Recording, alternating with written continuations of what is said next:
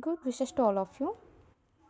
India's Ancient Past, Chapter 23 Crafts, Commerce and Urban Growth 200 BC2 and Domini 250 audiobook. Crafts and Craftsmen.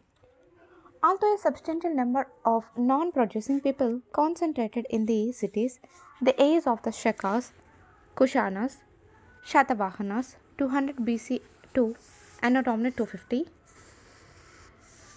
and the first Tamil states was the most flourishing period in the history of crafts and commerce in ancient India. Arts and crafts in particular witnessed remarkable growth. We do not hear of so many kinds of artisans in the earlier texts as are mentioned in the writing of the period. The Dignikaya relates to the pre-Mauryan times mentioned nearly 2 dozen occupations.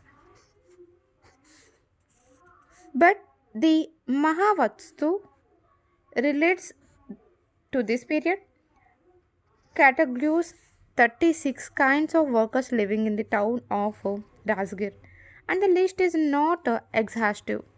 The Milinda Panho or the Questions of Milinda enumerates as many as 75 occupations, 60 of which are connected with various crafts. Tamil text, known in English as the Garland of Madurai, supplements information supplied by the two Buddhist texts on crafts and craftsmen. This text does not distinguish between craftsmen and shopkeepers. According to it, many artisans work in their shops, including painters, weavers, clothiers, florists, goldsmith, and coppersmith. Such artisan shopkeepers were found in both urban and rural areas, but in the literary texts, craftsmen are mostly associated with towns. Some excavations indicate that they also inhabited villages. In a village settlement in Karimnagar, in Telangana, carpenters, blacksmiths, goldsmiths, potters lived in separate quarters. Agriculture and other laborers lived at one end. 8 crafts were associated with the working of gold, silver, lead, tin, copper, brass, iron, precious stones, or jewels. Various types of crafts associated with the brass, zinc, anatomy, red arsenic also mentioned.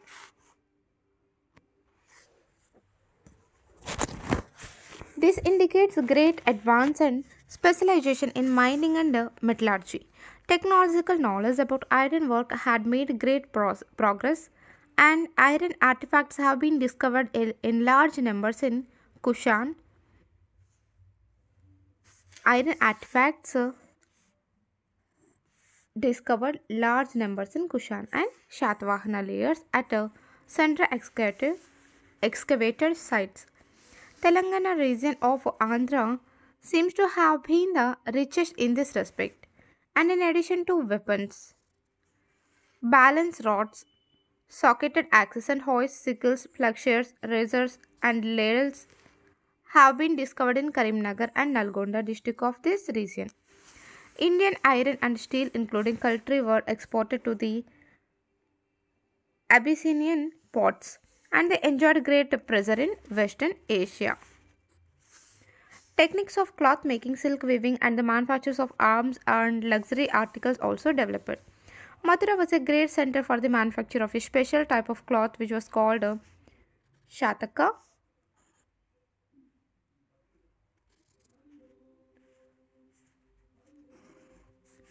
Dyeing was a thriving craft in some South Indian towns. A brick built dyeing vat has been unearthed at Uriyar, suburb of Tiruchirappalli town in Tamil Nadu, and similar dyeing vats were excavated at Ar- Arikamedu. These structures relate to the first 3rd centuries when the handlooms textile industry in these towns flourished. The manufacture of oil increased because of the use of the oil wheel. Inscriptions of the period mention weavers, goldsmiths, dyers, workers in metal and ivory, jewelers, sculptors, fishermen, smiths, and perfumers as constructors of caves, and also as donors of pillars, tablets, cisterns, etc., to the Buddhist monks. This suggests that their craft were flourishing. Of the handicrafts meant for manufacturing luxury articles, ivory work, glass manufacture, and bead cutting may be mentioned. The shell industry was thriving. Many products of crafts have been found as a result of digging in the Kushana complexes. Indian ivories have been found in Afghanistan and Rome. Indian ivories have been found in Afghanistan and Rome. They are likened to ivory objects found in excavations at Shatvahana in the Deccan. Roman glass objects are found in Taxila and in Afghanistan. But it was around the beginning of the Christian era that the knowledge of glass blowing reached India and attained its peak. Similarly, large numbers of beads of semi precious stones have been found in post Maurya layers, which show numerous beads and bangles made of shell. Coin minting was an important craft, and the period is noted for numerous types of coins made of gold, silver, copper, bronze, lead, glass, and potin. The craftsmen also made fake Roman coins. Various coin molds relating to the period have been found in both North India and in the Deccan. A coin mold from a Shatvahana level shows that it could turn out half a dozen coins at a time. The Greeks, Shekas, Shatavahanas, and Kushanas all contributed to the spread of coins. However, if we go by the coin collection in museums, it appears that the Shatavahanas issued the largest number. Even those dynasties which ruled for short periods issued a large number of coins. This is the case with the Indo-Sasanians, whose coins are found in half a dozen museums, including the British Museum. Coin molding and other urban handicrafts was supplemented by the manufacture of beautiful pieces of terracotta, which abound at several places. They have been found at almost all the Kushana and Shatvahana sites, but Yelishwaram in Nalgonda district deserves special mention. There is the largest number of terracotta and molds in which they were manufactured have been excavated. Terracottas and their molds are also found at Kondapur, located about 65 kilometers from Hyderabad. Terracottas were used largely by the upper class in towns. It is significant that with the decline of towns in the Gupta and especially in post Gupta period, such terracottas virtually went out of fashion. Artisans were organized into guilds which were called Shrenis.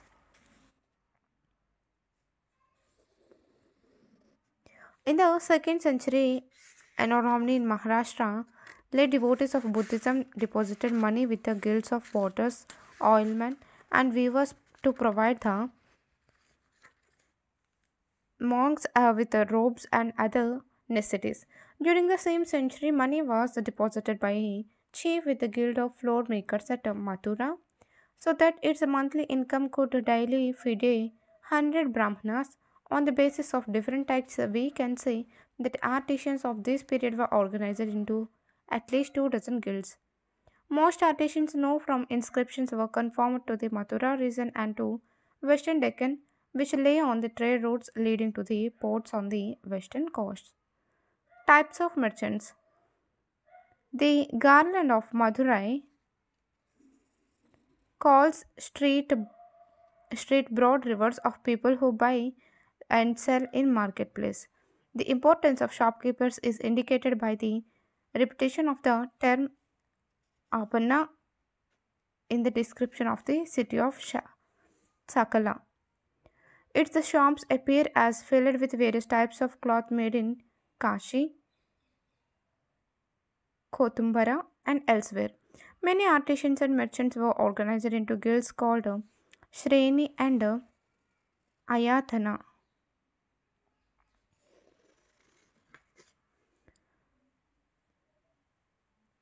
But how these organizations function is indicated neither in the Mahavastu nor the Milinda Panho. But both merchants and craftsmen were divided into high, low, and middle ranks. The Buddhist texts mention the Shreshti, who was the chief merchant of the Nigama, and the Sartavaha caravan leader, who was the head of the corporation of merchants, Vanis Gramu. It also speaks of nearly half a dozen petty merchants called Vanisa.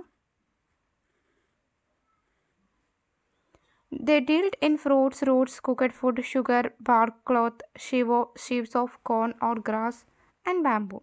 We also hear of many shopkeepers in a Tamil text. They sold sweet cakes, scented powder, fatal quids, and flower garlands.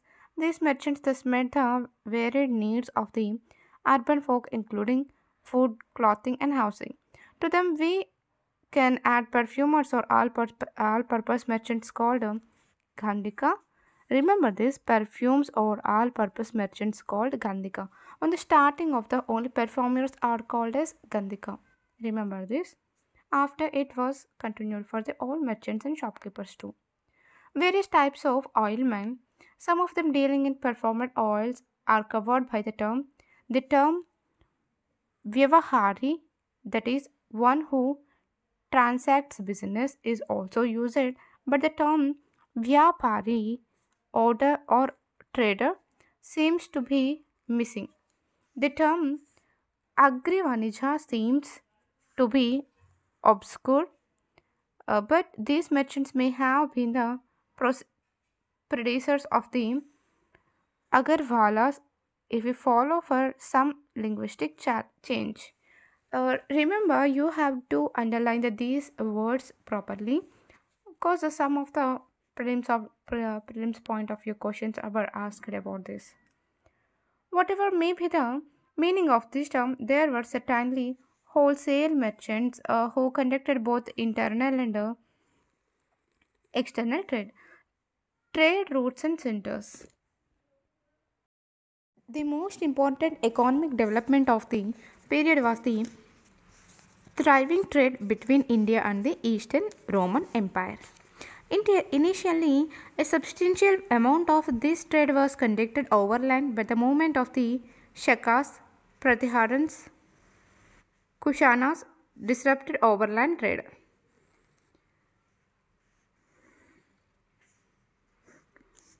Although the Parthians of Iran imported iron and steel from India, they presented great obstacles to India's trade with the land further west of Iran.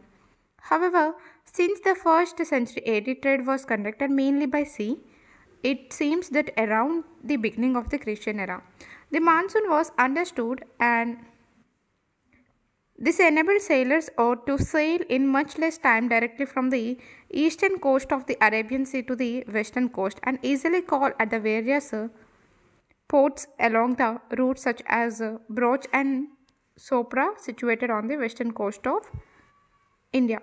I am repeating this again. Please note it's important.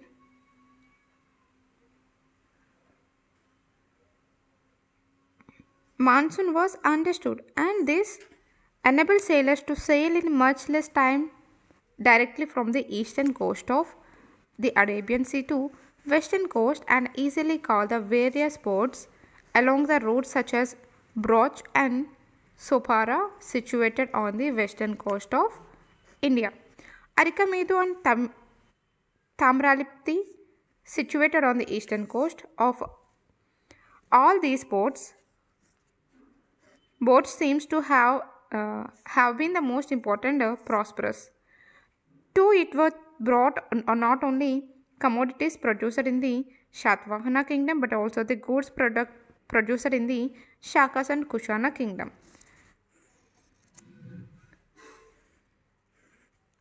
The Shakas and the Kushanas used two routes from the northwestern frontier to the western sea coast. Both these routes converged at Taxila and were connected with the Silk Road passing through Central Asia. The first route directly ran from the north to south. If you are seeing the map, it is very much useful for the understanding of these topics. Linking Taxila with a lower Indus basin from where it passed on to Broch. Second route called Uttar Path was in more frequent use. Taxila it passed through modern Punjab up to the eastern bank of the Yamuna.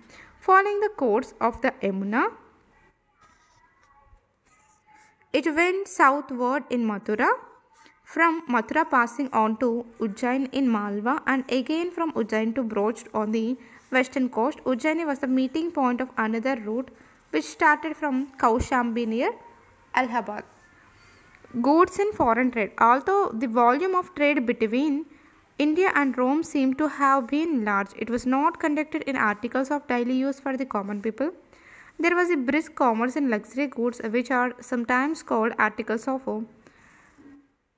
aristocratic necessities. Romans first started a trade with the southernmost part of India, as their earliest coins are found in the Tamil kingdoms, which lay outside the Shatvahana dominance.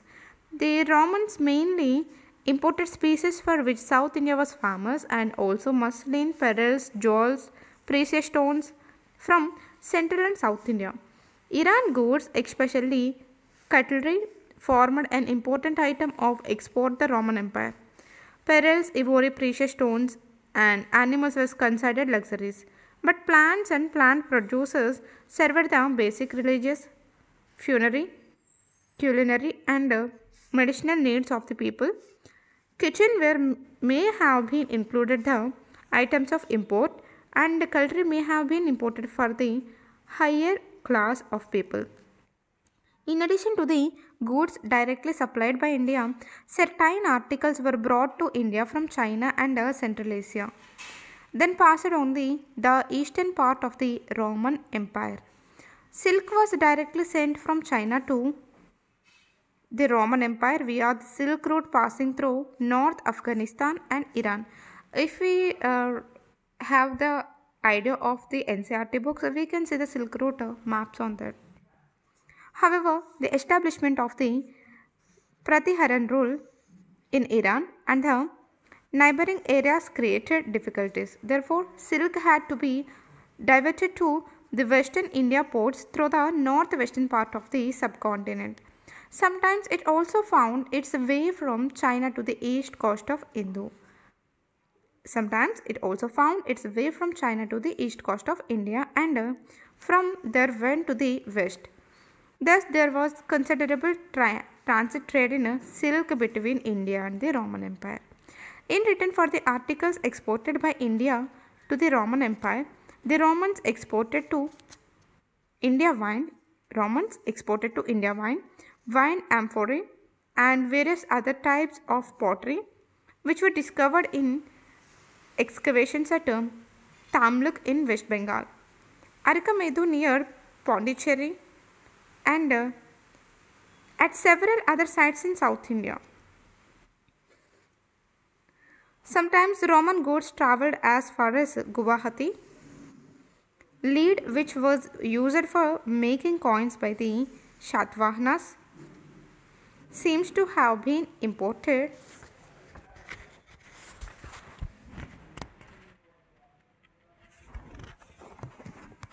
from Rome in the form of coiled strips. The Roman goods do not appear in any substantial quantities in North India.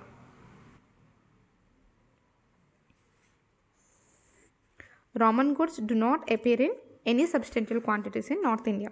But there is no doubt that under the Kushanas, northwestern part of the subcontinent in the 2nd century traded with the eastern part of the Roman Empire. This was facilitated by the conquest of Mesopotamia, which was made a Roman province in AD 115. The Roman Emperor Trajan not only conquered Muscat but also explored the Persian Gulf. As a result of trade and conquest, the Roman goods reached Afghanistan and northwestern India. At Begram, 72 kilometers north of Kabul, large glass jars made in Italy Egypt, and Syria have been found. Also found there were bowls, bronze stands, steelyards, and weights of Western origin. Small Greco-Roman bronze statues, jugs, and other vessels made of alabaster taxila, which is coterminous with a modern Sirkap in the northwest frontier province of Pakistan, has yielded fine examples of the Greco-Roman sculpture in bronze. Silver ornaments some bronze pots, one jar, coins of the Roman emperor. Tiberius were also found. However, Aratine pottery, which is regularly found in South India, appears neither in Central or Western India nor in Afghanistan. Evidently, these places did not receive popular Western articles, which have been found mostly south of Vindhyas in the Shatavahanas kingdom and further south.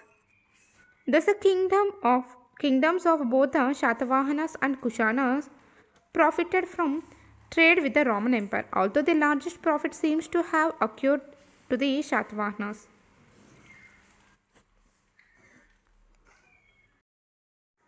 The most significant Roman export to India was the large number of coins, inwardly made of gold and silver. Though some Roman copper coins are also found, about 150 finds of Roman coins appear in the subcontinent as a whole, and most of them from the south of the Vindhyas. The total number of Roman gold and silver coins that have been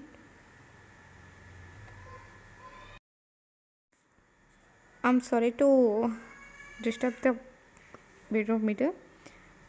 From south of the Vindhyas. The total number of Roman gold and silver coins that have been found in India does not exceed 6,000, but it is difficult to see that only this number of coins came from Rome.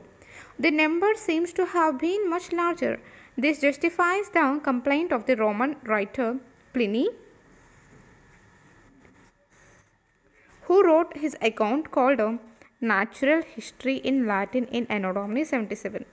He believed that Rome was being drained of gold on account of its trade with India. This may be an exaggeration, but as early as 1822, we hear of complaints against excessive expenditure on the purchases of pepper from the East. As Westerns were very fond of Indian pepper, it is called Yavanapriya in Sanskrit. There was also a strong reaction against the use of Indian made steel cutlery, for which the Roman nobles paid very high prices. The concept of the balance of trade may not have been unknown, but numerous finds of Roman coins and pottery in the peninsula no doubt that India was a gainer in its trade with the Roman Empire. The loss of Roman money was so deeply felt that eventually steps had to be taken in Rome to ban its trade with India in paper and steel goods. Remember this thing. The loss of Roman money was so deeply felt that eventually steps had to be taken in Rome to ban its trade with India in paper and steel goods. It appears that a major role in the Indo-Roman trade and shipping played by the Romans. Although Roman traders lived in South India, there is little evidence of Indian residents in the Roman Empire. Some potsherds with graffiti in Tamil suggest that some Tamil merchants lived in Egypt in Roman times. Money economy. How did the Indians use the silver and gold currency which came to India from Rome? The Roman gold coins were naturally valued for their intrinsic worth, but they may also have circulated in major transaction. In the north, the Indo-Greeks rulers issued a few gold coins, but the Kushanas issued gold coins in considerable numbers. It is wrong to think that all Kushana gold coins were minted out of Roman gold. As early as the 5th century BC, India had paid a tribute of 320 talents of gold to the Iranian Empire. This gold may have been extracted from the gold mines in Sindh. The Kushanas probably obtained gold from Central Asia and may also have procured it either from Karnataka from the gold mines of Dhalbhum in Jharkhand, which later came under their sway. On account of the contact with Rome, the Kushanas issued the dinar type of gold coins became abundant under the Gupta rule. Gold coins may not, however, have been used in day-to-day transactions which were carried on in coins of lead, platinum or copper. Both lead and copper deposits are found in Andhra and gold deposits in Karnataka. Andhras issued a large number of lead or platinum coins in the Deccan. Although Shatavahanas did not issue gold coins, museums show that they seem to have issued the largest number of coins. Punch marked and early Sangam age coins have been found at the tip of the peninsula. Kushanas issued the largest number of copper coins in northern and northwestern India. Indo-Sassians, successors of the Kushana in Lower Sindh, also issued many coins. Copper and bronze coins were used in large quantities by the rulers of some indigenous dynasties such as the Nagas who ruled in central India, Yadhyas who ruled in eastern Rajasthan together with the adjacent areas of Haryana, Punjab and UP, and by the Mitras who ruled in Kaushambi, Mathura, Avanti. Why these sites are we have mentioned here. Copper and bronze coins were used in large quantities by the rulers of some indigenous dynasty that are Nagas, Yadhyas, eastern Rajasthan together with the adjacent areas of Haryana, Punjab and UP, and by the Mitras who ruled in Kaushambi, Mathura, Avanti and Ahichatra, Bareilly district in UP. Period roughly between 200 BC and AD 300 evidences largest number of coins, and these were issued not only by Indian and Central Asian rulers but also by many cities and tribes. In ancient times, this phase has the highest number of dies and molds for the manufacture of coins. Perhaps in no other period had the money economy penetrated so deeply into the lives of the common people of the towns and their suburbs as this. This development fits in well with the growth of arts and crafts and India's thriving trade with the Roman Empire. Urban growth. Growing crafts and commerce and the increasing use of money promoted the prosperity of numerous towns during this period. Important towns in North India such as Vaishali, Pataliputra, Varanasi, Kaushambi, Sravasti, Hastinapur, Mathura and Indraprastha, Puranquilla in New Delhi are all mentioned in literary texts, and some of them are also described by the Chinese pilgrims. Most of them flourished during the Kushana period in the 1st and 2nd centuries. Excavations have revealed superior constructions of the Kushana age. Several sites in Bihar such as Chiran, Pandr, Sonpur and Buxar and others in eastern UP such as Kairadih and Masans are prosperous Kushana phases. Similarly in UP, towns such as Sohgauda, Bhita, Kaushambi, Sringaverapur and Atranjkera were prosperous. Rang Mahal in Rajasthan and many other sites in the western areas throve in Kushan times. The excavations at Song in Mathura reveal as many as 7 levels of the Kushana phase, and only one of the Gupta phase. Current excavations shows Sakchnan Court 50 kilometers from Lucknow to be the largest Kushan town in northern India. It covers 9 square kilometers and contains many brick houses and copper coins. Again, sites in Jalandhar, Ludhiana, and Ropar, all located in Punjab and several Haryana sites, reveal the quality of Kushana constructions. In many instances, Gupta period structures were poorly built and made of the used Kushana bricks. On the whole, the material remains from the Kushana phase indicate urbanization at its peak. This also applies to towns in the Shaka kingdom, Malwa and western India. The most important towns was Ujjaini as the nodal point of two routes, one from Kaushambi and the other from Mathura.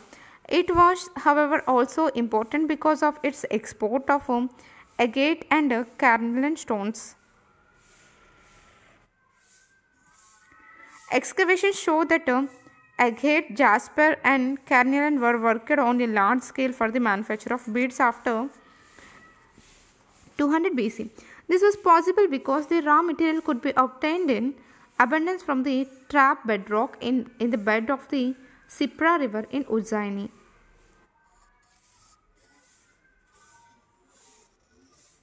Towns in the Shatavahana kingdom during the same period they did under the Shakas and Kushanas, Tagartir, Python, Danyakataka, Amravati, Nagarjunakonda, Broj, Sopra, Arikamedu, and Kaveri Pattanam were prosperous towns in western and south India.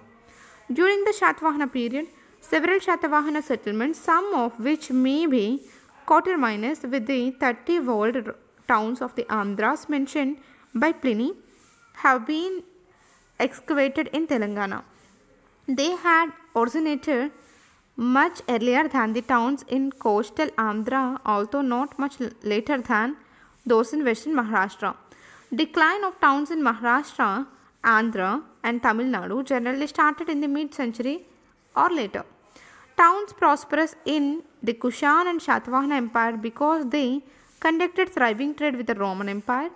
India then traded with the eastern part of the Roman empires as well as with the Central Asia.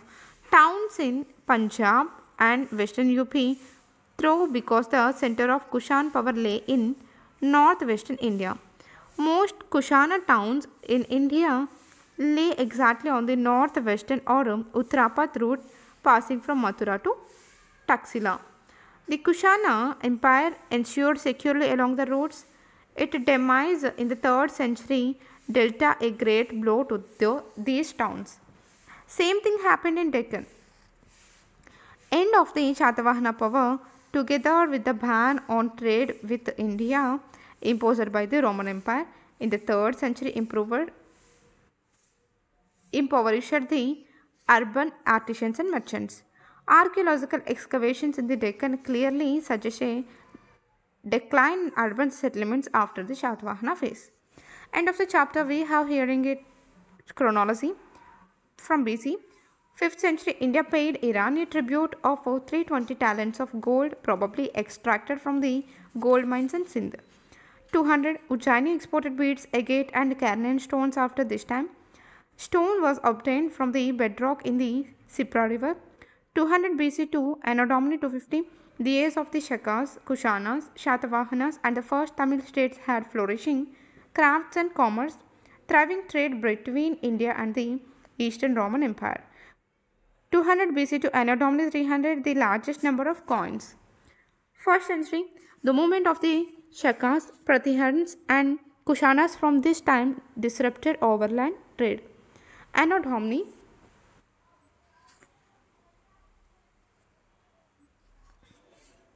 1st century trade conducted principally by sea, and because of the monsoon, sailing took less time. The knowledge of glass blowing reached India. 22 complaints against a costly purchase of pepper from the east by the Romans. 77 the date of Pliny's natural history in Latin. 1st to 2nd century prosperity of towns in North India during the Kushana period. 1st to 3rd century dyeing vats in Arikamedu and Tiruchirappalli. 115 Mesopotamia was conquered by the Romans and made a Roman province. 2nd century in Maharashtra, Buddhist devotees deposited money with the various guilds of artisans for the provision of robes and other necessities for the monks. Trade between the northwestern part of the subcontinent and the eastern part of the Roman Empire under the Kushanas. 3rd century impact of the end of the Kushan Empire on towns on the northwestern or Uttarapad route from Mathura to Taxila. Impact of the end of the Shatavahana power on towns and Indo-Roman trade. Thank you.